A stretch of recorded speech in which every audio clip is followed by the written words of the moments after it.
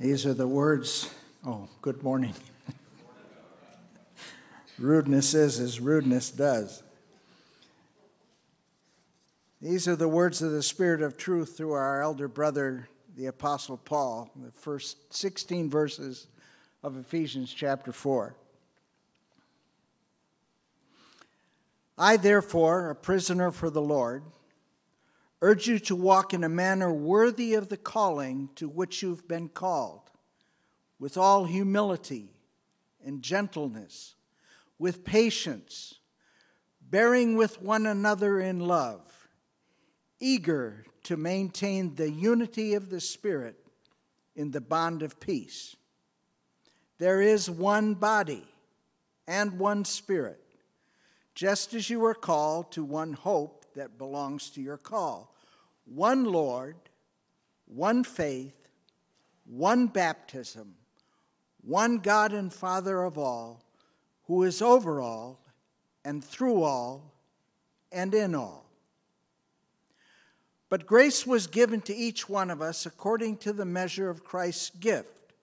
Therefore, it says, when he ascended on high, he led a host of captives, and he gave gifts to men.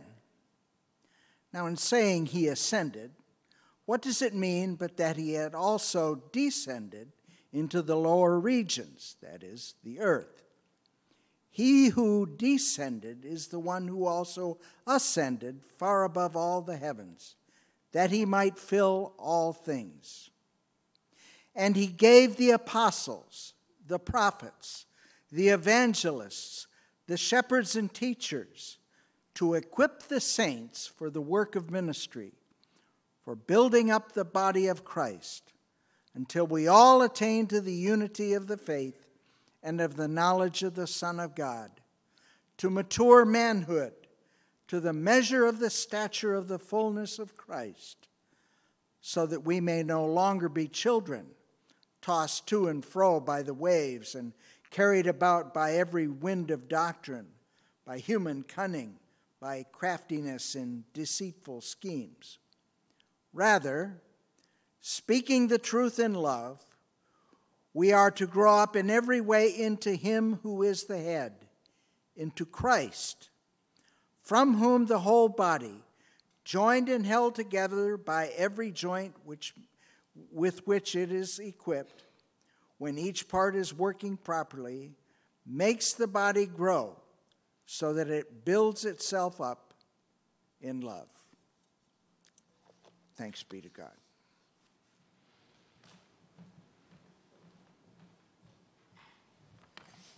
Well, good morning. I have the privilege of being able to introduce Asa Hart, our elder candidate for pastor of Discipleship. Asa comes to us having served in a variety of pastoral positions over the last several years, a few different churches, both in Oregon and in the rest of the country. He and his wife, Krista, live in Milwaukee. They have one son, John Luther, and a daughter on the way. He's going to be bringing the message this morning, but I wanted you to know that comes as a part of a process that's been going on for a while. Asa was interviewed in the winter a few times by the Pastoral Search Committee, who also checked his references. He was then forwarded to the Leadership Personnel Ministry team, who interviewed him, checked references, made sure that he was elder qualified. He was most recently interviewed by the Elder Council, who put him through the gauntlet of questions and then forwarded him to you, the church body. According to our constitutional process, because of the fact that he would be part of the preaching team, he gets to preach for 2 weeks here among you, so you can listen and discern how the Lord is speaking through him. And so this morning I get the joy of introducing him, but I just want to say something personally about that, and then I'll turn it over to him. I had the opportunity of meeting Asa early on in the process because I got to be part of the search committee. And it was a joy to meet him, to get to know him, and as I have gotten to know him even more, I have come to really appreciate him, his heart, and his ministry. And I would just say, I think he is a man who clearly loves Jesus, who obviously loves his family, who fervently loves the Word of God, and as you're going to hear this morning, deeply loves discipleship in the church. And so I'm going to invite Asa to come. Would you give a Damascus Community Church warm welcome to Asa Hart?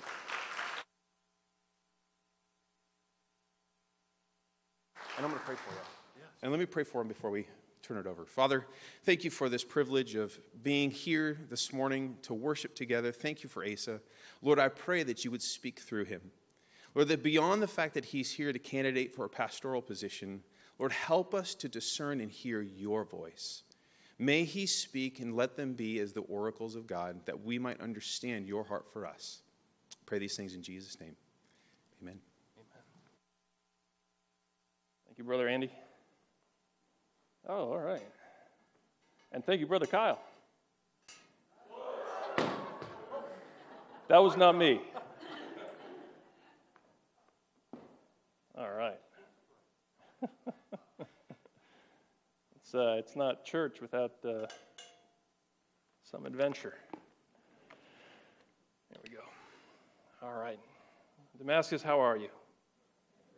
It's good after these months to be in front of you, to be worshiping with you this morning. Thank you, Andy, for that warm and generous introduction.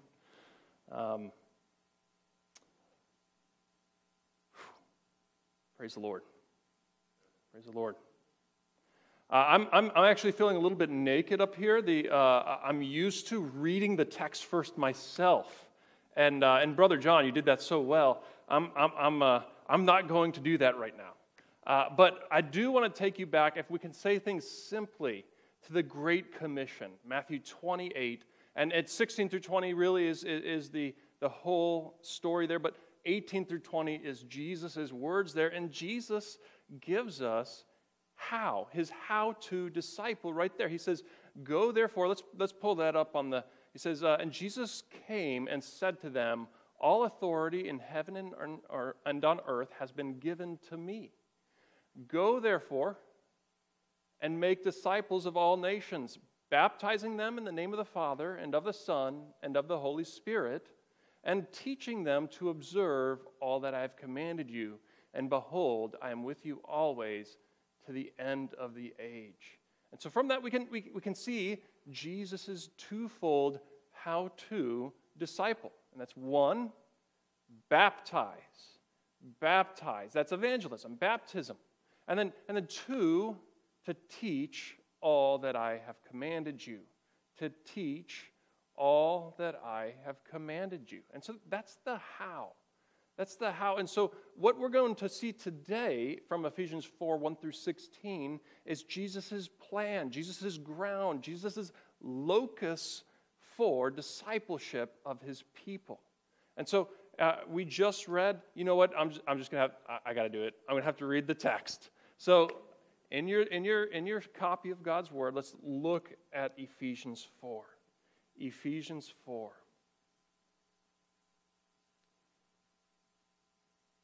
I, therefore, a prisoner for the Lord, urge you to walk in a manner worthy of the calling to which you've been called, with all humility and gentleness, with patience, bearing with one another in love, eager to maintain the unity of the Spirit and the bond of peace.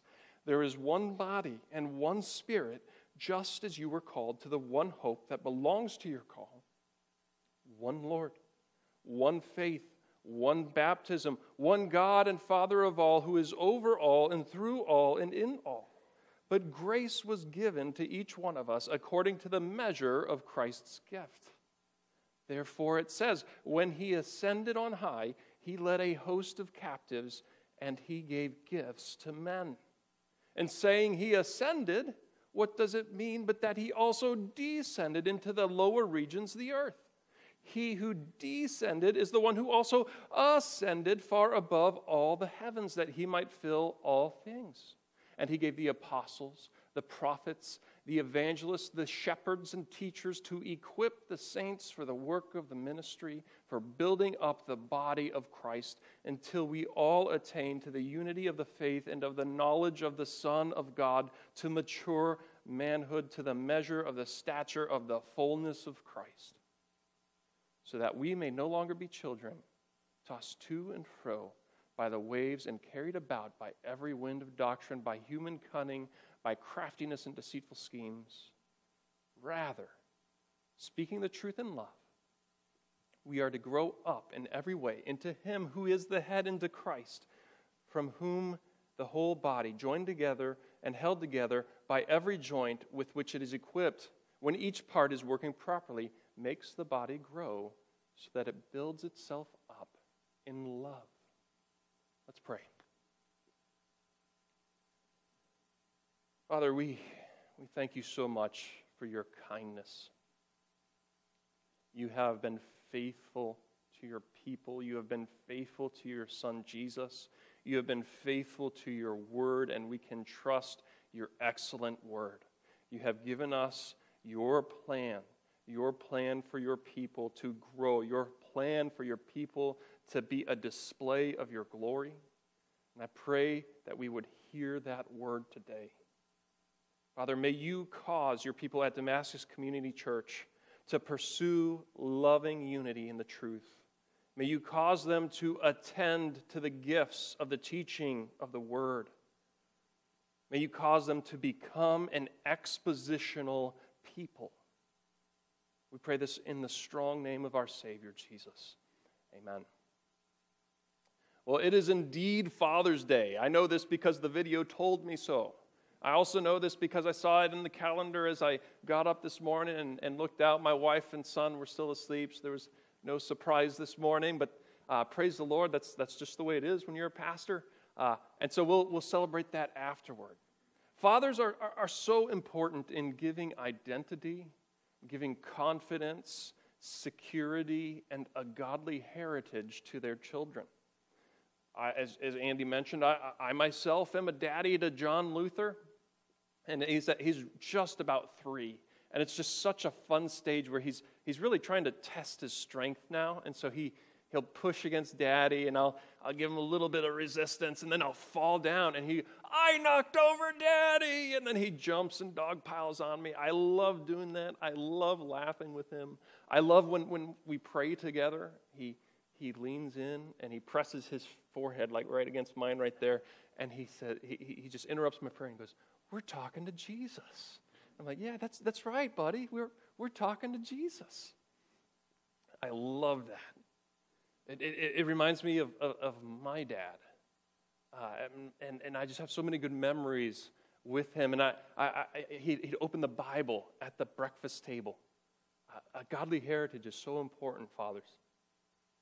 Continue in that. Strive for that. Do that in your home. My dad took the Word of God seriously. It is so valuable. So many good memories. He also played with us. And he laughed with us. I love my dad's laugh. He had this laugh. If you paid attention, there's like first gear, second gear, third gear, and fourth gear. And first gear was like the Elmer Fudd, kind of a laugh, that staccato, laugh. And then it'd get higher pitched as it kicked into different gears. And then the fourth gear was just this high-pitched laugh of delight. And it was so hilarious because my dad's a big man, and you'd hear this high-pitched laughter that just didn't match well with his body. And so we would just start laughing, and we'd just have this wonderful time laughing together because Dad was laughing. And so growing up, we had this kind of standing appointment as a family where we'd, every Tuesday night, we'd gather around the TV and we'd watch Home Improvement to hear my dad, to watch it, to enjoy it, but to hear my dad laugh. And so if you've ever seen that show, every episode started with the exact same bit. Tim the Toolman Taylor, he would host a home improvement show, and he would always have an expert on who was teaching him how to do a task, a job, on the construction site or in the remodel. And the expert would be telling him what to do, how to go about things carefully. And Tim would, of course, be like, "No, we need more power. No, I know how to do it. Step aside, expert." And then he'd pick up his power sander, his power tool, what have you, and he'd go at it against the expert's advice. And it would always end with just the same gag. It would electrocution or water shooting everywhere or some injury, some fall. And we would all laugh at that. And Dad's fourth gear laugh would be going there in the background, and we'd start laughing harder. We laugh at that because it's pretty obvious what's about to happen. We laugh at it because it's true.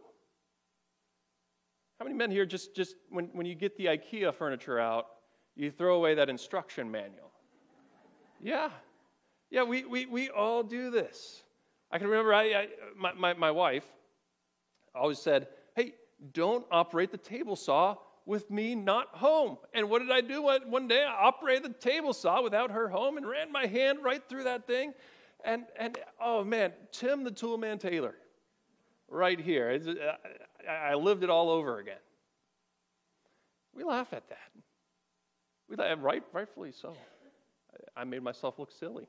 Tim made himself look silly each week. But brothers and sisters, Jesus, his idea is the church.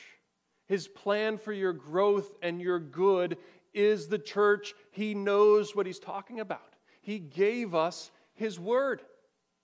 And if we ignore it, if we say, no, I've got my own plan of discipleship, I've got my own method for this, we are worse than Tim the Toolman Taylor ignoring the expert. We are worse than that. Brothers and sisters, we do not need more freedom. We do not need more autonomy. We do not need a right form of government. We do not need a newfangled plan or program. We need Jesus' word. We need the body of Christ. The church is Jesus' idea. It is his discipleship plan for his people. And he has given gifts to the local church so that his people can build one another up toward God-imaging, good-doing, doctrine-loving, Christ-like maturity so that we might be a display of his glory to the watching world. That's our message today. That's the message of Ephesians 4, 1 through 16. And we're going to see that in 3 points. Point number 1, the manner of the gospel. The manner of the gospel. Point number 2, the magnanimity of the gift giver. The magnanimity of the gift giver. Number 3, the maturing ministry of the gift getters. The maturing ministry of the gift getters. Number 1, the manner of the gospel. So Paul calls the Ephesians church to pursue loving unity in the truth. He begins with this appeal, therefore, which means that he's anchoring his pleading in everything that he's argued in the previous chapters of the book. And so in there we can look, and he's anchoring this in the rock-solid doctrine of our union with Christ. That in him is the most repeated construction of the first chapter. And then the second chapter introduces variations on that. In Christ Jesus, with Christ, we are made alive, and in himself. And then arguing into the third chapter, we see that we Jews and Gentiles were built into one body. We're built into one temple, chapter 2.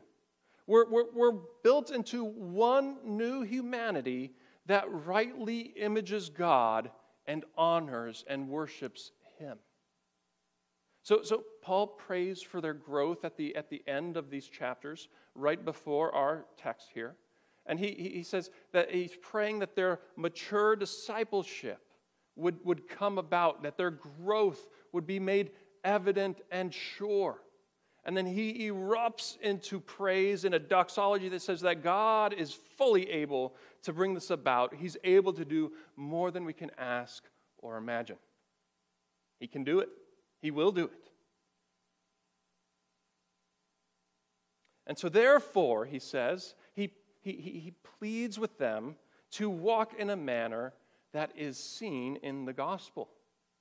What is this manner? Well, let's look right here. Humility, gentleness, patience, bearing with one another in love, eagerness to maintain unity. It is overt graciousness. Overt graciousness. It's easy for us to gloss over what Paul is calling the Ephesians to here. It's easy for us to say, yeah, those are nice words. Yeah, I'm that way, surely. But that makes it easy for us to just dismiss who Paul is talking to here. This is a church that is racially diverse, Jews and Gentiles. And there's a long history of hostility here. We're talking about riots. We're talking about state-sanctioned murder. We're talking about crippling tax policy. We're talking about terrorist assassinations by the zealots. We're talking about torture and brutality by the Roman authorities. And so it goes back and forth through centuries. And here this church is now, Jew and pig-eaten Gentile, right beside each other in one body. Now, there would certainly be histories. There would certainly be temptations and rivalries among them. You can think, oh man, I remember when your uncle killed my dad. What a history they have, and now they're one body.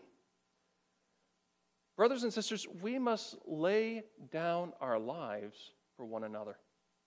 We must, yes, lay down our preferences for our little hobby horses, our little things that we love so much, for the sake of unity. Unity in the truth. Unity in the truth. So in the truth is important because we just don't unify with any and everyone. There's close-handed issues, or there's open-handed issues, and there's close-handed issues, brothers and sisters. But a lot of things are open-handed issues, and we need to bear with one another in humility and gentleness. Not speaking at one another, but speaking to one another. It's much like what Paul writes to another church that's filled with Jews and Gentiles in the book of Romans. In Romans 14:15b, we pull that up there. He says, by what you eat, do not destroy the one for whom Christ died. And so he's calling to memory for them, Jesus gave up heaven for you. Jesus gave up heaven for that brother. And you would say that your rights are more important than that brother for whom Christ died. Think about that. Think of how audacious that is. I can remember a friend of the family growing up. Her name was Marge. I won't say her last name. Marge, she came to Christ late in life, and she joined the church, and she got so involved. Her whole family had passed away, and so it was just her and the church, and she was there every time the doors were open. She was volunteering at everything. Sweet Marge. But then one Saturday, they had a missions garage sale, a missions yard sale, where everyone in the church brought trinkets and things from home that they didn't want anymore, and they were going to sell them and raise money for missions. Marge helped all day. She helped the night before. She helped that day. She was putting price tags on things, doing all this stuff. And then in the middle of the day, she sees an angel statue. A trinket, an angel statue. And she wants it. She loves angel statues. Not my taste, but hey, I'll defer to her on that. She loved angel statues, so she wanted it. And so she said, hey, can I have this? And the associate pastor said, yeah, $5. $5. Oh, that upset Marge. I've been here working all day, and the night before, I'm here all the time. Can I have it? No, $5. I don't want to show favoritism. $5. Marge, in a huff, gets angry, leaves the church, never speaks to anyone again in there. It goes so far, she winds up in a nursing home, and she dies alone apart from her body. Over $5. Let's put things in perspective, brothers and sisters. We need one another. Pastor, give them the angel statue. A dear sister, dear brother, it's $5. It's $5. Spurgeon said, pride is the mother of division.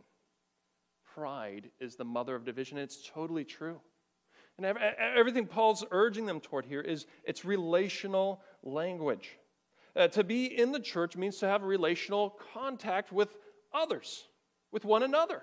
And the more contact you have with others, the more it reveals our faults. The more and married people know this. You get married, everything's perfect from far away, and then you wake up on the honeymoon, and his arms draped over her arms draped over him, halitosis in the face. Oh, the dream is over. Brothers and sisters, living with one another exposes one another's faults. And we must lay aside our own comforts, our own offenses, and our own grudges. And that's not just so that we can get to the point of discipleship, like discipleship is this thing over here, and yes, discipleship occurs as you grow into the church. But that is actually part of the discipleship process. It's learning to die to yourself and to prefer others over you. Because you know what? That looks like Jesus. That looks exactly like Jesus, and that's what Jesus has done for us. So we ought to do for one another. This will look like the youth in this church running up to Pastor Kyle and saying, Pastor Kyle, I know that our older saints here, I don't know, I'll make one up. I don't know you guys yet. I know Bessie loves hymns. Can we sing hymns for Bessie's sake? I just want to see her minister too. And older saints, that will look similar in the opposite direction toward the younger saints. How can I give up my rights, my preferences for you? Because I love you like Jesus loved me. But then Paul tells the Ephesians, and by the way, he anchors all this in the fact that he's a prisoner. He prefaces this with saying, hey, a prisoner of the Lord, Paul is giving up his rights for the sake of the church, for the sake of the gospel. And if he can do it, so can we. So can we. But then Paul tells the Ephesians that this unity in diverse members is rooted in God himself. Look at verses 4 through 6. There is one body, one spirit, just as you were called to the one hope that belongs to your call. One Lord, one faith, one baptism, one God and Father of all, who is over all and through all and in all. That's called the economic Trinity. He mentions each person of the Trinity, and then he tells them what that person of the Trinity is doing to secure their salvation. The Holy Spirit calls you into this one hope, calls you into this body. The Son, what does he do? It's faith in him that secures our salvation. He is our predecessor in this one baptism. We're baptized, we're joined with him in his baptism, we're raised with him to life. And then the Father creates it all, plans it all, rules it all, and is glorified in it all. So our unity arises from one God in three persons, holy, holy, holy. And that is how we should reflect him. But then Paul zeroes us in on the work of the second person of the Trinity, Jesus. And that brings us to our second point. Our second point, the magnanimity of the gift giver. The marvelous grace of our loving Lord, grace that exceeds our sin and our guilt, was poured out on each one of us with ridiculous generosity. Our attentions turned from ourselves and our own enduring offenses of others to the one who gave it all up, to Christ's self-sacrifice. What Paul makes clear to us is that Jesus gave himself up as an atoning sacrifice for us, for our sins. See, every divisive, every partisan claim is ultimately an exercise in self-righteousness. That's what it is. I'm the good guy. I'm the good guy here. Talk to anyone who has a complaint about another, and listen closely, and you'll hear how they're the righteous one. And that's exactly. And if you don't, you can go into Portland and you can just look at the bumper stickers, and every one of those bumper stickers is a proclamation of self-righteousness. There's enough self-righteousness in the world, brothers and sisters. We need to be a people of grace because our Lord was the God of grace. There's enough self-righteous marriages out there. There's enough self-righteous churches out there. There's enough self-righteous politics out there. Brothers and sisters, we must be a people marked with lavish graciousness, ridiculous graciousness toward one another. The gospel is premised on our own unrighteousness. Christ had to die for me. Christ had to die for you. We come not deluding ourselves as though we come perfect or that we somehow got ourselves clean before we came to Jesus. No, we come to his matchless grace. We come to him and we see that he is a good giver of his righteousness to us. And that draws us to him. That draws us to him. We are eager to meet him. The only righteous one, Jesus, laid down his life, taking on our sin so that he can give us his righteousness. So friend, if this is your first time in church, if you're kind of on the outside looking in there, he died so that you can come in, so that your unrighteousness, just like all of our unrighteousness, can be exchanged for his perfect obedience, his perfect righteousness. And he didn't rub it in and say, well, try harder till you get closer to me.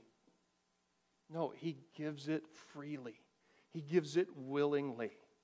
Come to him, repent, turn to him as the risen Lord over your life, and you will be graciously welcomed into his kingdom and into fellowship with God. You can do that today. Repent, declare him Lord. You can be welcomed in. And speaking to a church filled with Jews and Gentiles, Paul points them back to Psalm 68. You can read it there, verse 8. Therefore it says, when he ascended on high, he led a host of captives, and he gave gifts to men. Psalm 68 is written as a call to hope in the saving power of the Lord, to look back and see all that he's done as they're delivering the ark up Mount Zion to where it's going to sit, and it's going to declare, hey, God lives here. God is with us. And it's declaring that to all the Gentile nations. This is a missionary psalm because the nations that God has warred against are looking on. And what's interesting in the psalm is the Lord is the hero of it. And he conquers his enemies, and then he brings a captive people in. He brings them into his temple, and then we see something magnificent. In his sanctuaries there, the Gentiles are worshiping. Egyptians, Ethiopians, kingdoms of the earth, they're worshiping there with Israel in the sanctuary. Paul is telling us that this is our story. Let's look at verse 9. He says this, and saying, he ascended, what does it mean but that he descended? And he's saying it's Jesus. Jesus is the Lord of the psalm there. And he descended into the lower parts. He descended into death. He went into the grave for a people, to purchase a people. And then when he's resurrected and he ascends to heaven, he leads captives in his train. Who are these captives? Well, I take it to be those who Paul refers to in 2 Timothy 2:26 as those who had been taken captive by the devil to do his will.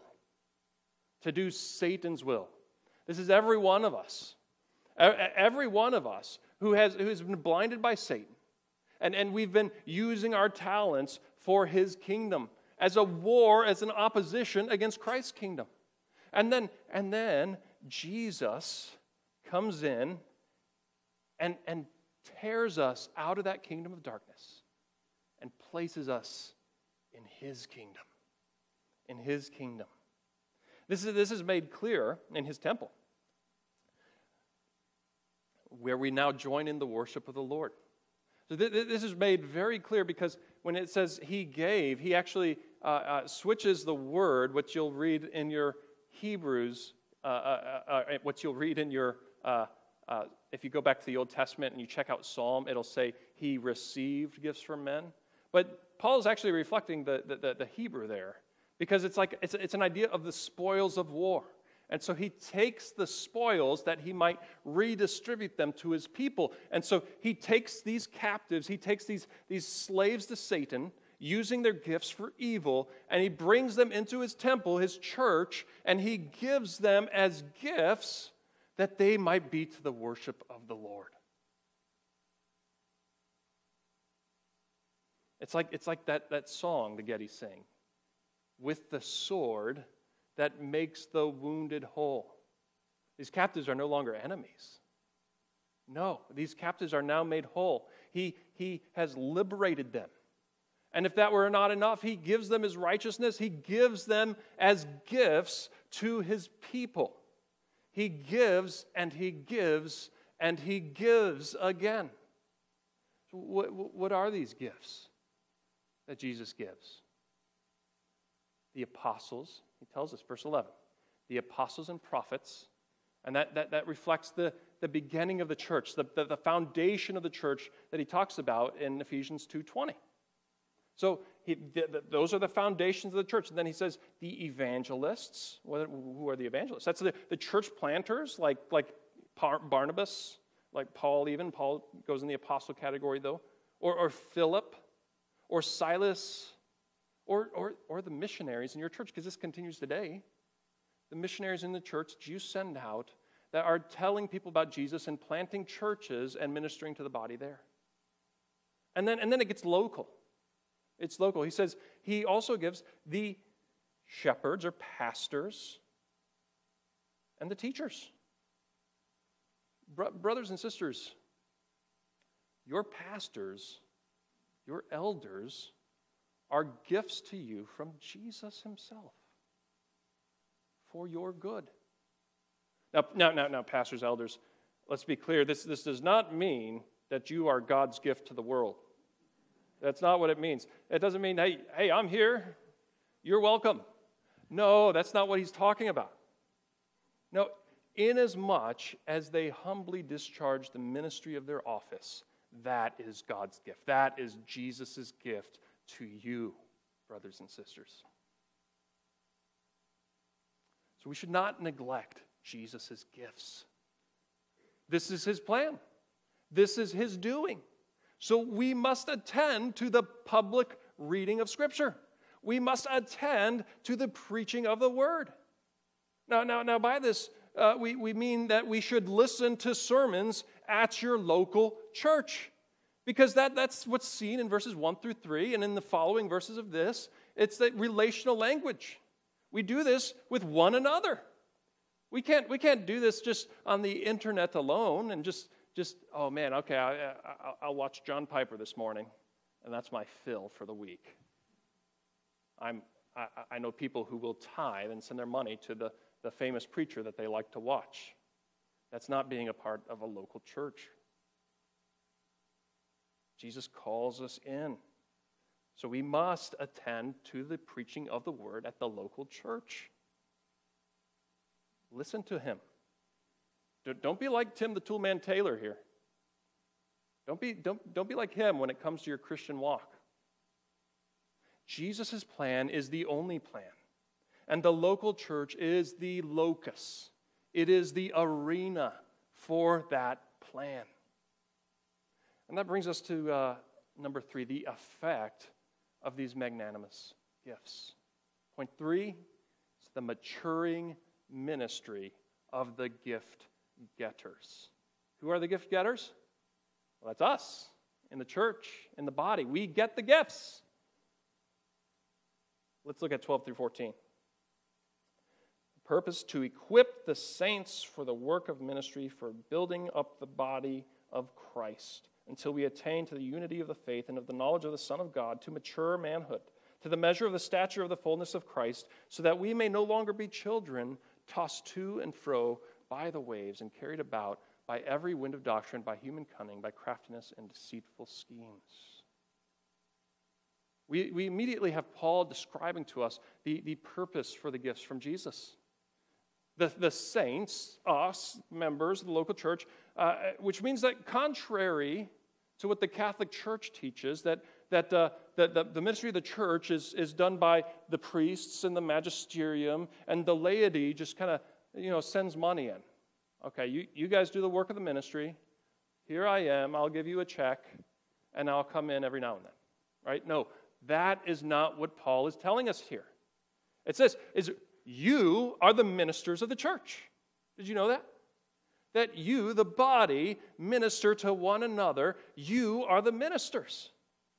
At Damascus Community Church, we're responsible to one another and for one another. We're responsible to build each other up in Christ. And that's not a question of priorities, that's a question of obedience. Do you have time for the church? If you don't have time for the church, then you're simply not obeying. Are you ministering? Are you encouraging? Are you keeping one another accountable? If not, here's your opportunity. Here's your call from Jesus to step into that. A lot of ink has been spilt in recent years on the issue of critical race theory. And it's good for us to address departures from biblical truth, and it's good for us to develop a Christian worldview and to see how other worldviews are contrary to that, absolutely. But there's another ideology that's, I think, far more sinister, that actually is readily present among our churches. And it has actually resulted historically in atheistic regimes, in the murder of Christians, and in the sexual anarchy that we see on our doorstep every day. What is that? That's Rousseauian individualism, rancid individualism. This can be seen whenever someone says, well, it's just me and Jesus. I don't need a church to get in my business there. That's seen when we say, hey, my church is out in nature. That's seen when we say, hey, it's me and God, no one else. That's what that is. Rousseauian individualism. It is the exact opposite of what Jesus is calling us to here, which is an involvement with an identifiable, a covenanted local body. That's what Jesus calls us to. Maybe you've been kind of flirting with church. Maybe you've been kind of attending online. Well, brothers and sisters, it's time to join a Bible teaching community. It's time to join. It's clear. You should join. That's Jesus' discipleship plan for you.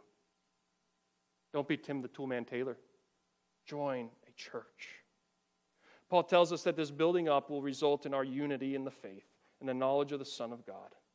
Brothers and sisters, doctrine matters. Doctrine matters. One of the symptoms of individualism is a hatred or an apathy toward doctrine, toward theology. And there can be a legitimate concern here that, oh man, I don't want to be puffed up. Or there could be a legitimate concern that, oh man, that makes me cold. It shouldn't be that. It shouldn't be that. More often than that concern, though, what's actually presenting, what lies behind doctrinal apathy, is a desire for freedom from it. For freedom from it. And that might seem liberating and dynamic, much in the same way that not getting a marriage license seems liberating and dynamic. But that's not hot passion, brothers and sisters. That's cold indifference and self-preservation. We should be a doctrinal people. Dr. Albert Mohler says this: to be a Christian is to be bound by words. We must be bound by words. We should be a people, a doctrinal people, people committed to covenant and confession. And finally, let's look at 15 through 16 here. Rather, speaking the truth in love, we are to grow up in every way into Him who is the head, into Christ, from whom the whole body, joined and held together by every joint with which it is equipped, when each part is working properly, makes the body grow so that it builds itself up in love. Expositional sermons, and that's what we're doing here this morning, expositional sermons are exactly what we need. I think God's Word prescribes it. But we don't just want to be a consumer of expositional preaching. We want to be an expositional people, speaking the truth in love. We must be built up in the knowledge of the Son of God, of the Word of God. That's that doctrine for you, so that we can speak the truth in love to one another. And that's not calling every one of us to be a preacher and then get up in the pulpit. That's calling every one of us to know the Word and to speak the Word to one another. To have it in our art that we present to the church. To have it in our counseling conversations that we have with one another. We must be an expositional people. And by that, speaking the truth in love, that's not talking about speaking at one another. That's like 90% of what goes on online. Speaking at one another. We are to speak the truth in love with one another, to one another, building one another up in love. And the result is that we have maturity in Christ. Maturity in Christ displaying to the watching world His glory and His goodness. So friends, will you follow Jesus' plan for discipleship? If you're not a Christian, will you become a Christian? Will you run to Him who gave up His life that you might have life abundant? If you're flirting with the church, that means coming in and joining. And if you're a member here at Damascus, that means becoming an expositional people. That means pursuing loving unity in the truth. That means not neglecting Jesus' gifts. And that means becoming an expositional people. Now to Him who is able to do far more abundantly than all we can ask or think, according to the power at work within us, to Him be the glory in the church and in Christ Jesus throughout all generations, forever and ever. Amen. Let's pray. Father, we thank You that You have not left us as orphans. We thank You that You gave us Your Word, You gave us Your Spirit, You gave us gifts by which we become more like Your Son, Jesus. May we be that people. In Christ's name and for His sake we pray. Amen.